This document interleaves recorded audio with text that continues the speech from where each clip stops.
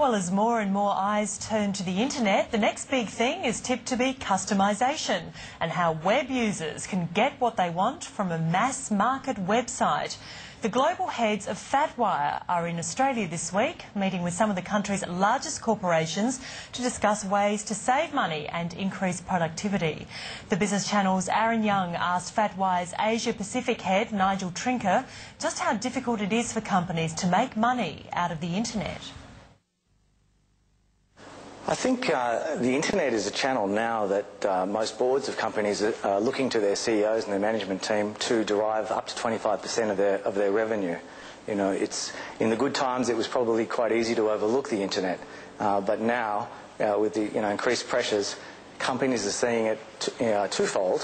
One, as a cheaper and cost-effective way to go to market with their propositions, and secondly, to reduce expenditure in the way that they handle those requests. So, for example, banks are now keen to get more customers, and their internet sites probably aren't driving that process as well as they would like to, and that results in call centre costs, additional costs to people ringing the call centre because the website's not doing its job.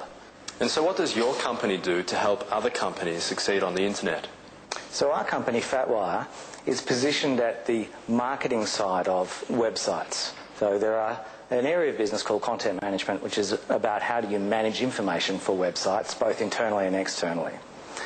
Not many companies are focused on actually how we take that information and put that into a proposition that meets customer expectations. You'd be familiar that most websites are the same for everybody that visits.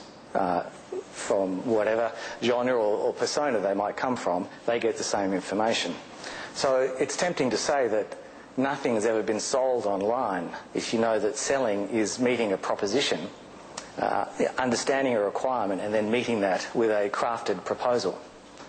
So unless you can do what we do at FatWire, which is to understand the behaviour of somebody whilst they're on the website and recraft that proposition by showing them different content, different offers, that we think will more likely meet what it is they're after. I guess what you're talking about is customisation, but that's been around for a long time. I think of Yahoo. They've been able to allow users to choose the news stories they want to see, the types of news feeds they want to see. So what does your company do that's different? Sure. So we do that, the Yahoo style or the iGoogle style, which is what you call explicit personalisation. That is, I'm happy to tell you who I am and register on your website and then tell you what I want. That's quite an invasive thing, and not many people will do that or be willing to give up that information for any type of website that they go to, whether it's a new hi-fi product or a bank or something. They're resistant. So the other type of personalisation is implicit personalisation. You don't need to register, but based on attributes that we can glean from your behaviour on the website, your IP address that you've logged on from, it may even be the search engine request that brought you to the website. We already can start putting you into a segment. And we can say that we know that people who come from Melbourne, who clicked on that search in Google, would be more likely to be interested in this content than the standard content. Nigel, your company's based in the United States. You're in charge of the Asia Pacific region. So from your perspective, from the company's perspective, how does Australia compare to other countries around the world? We are very similar to the US, if not a little bit further behind. But in some cases, organisations test market things here in Australia, and particularly New Zealand, where we have relatively well-educated populations. And we're nicely insulated from the rest of the world. So some of the things that we have done on our websites are, in fact, more advanced than what we're seeing in the US and the UK.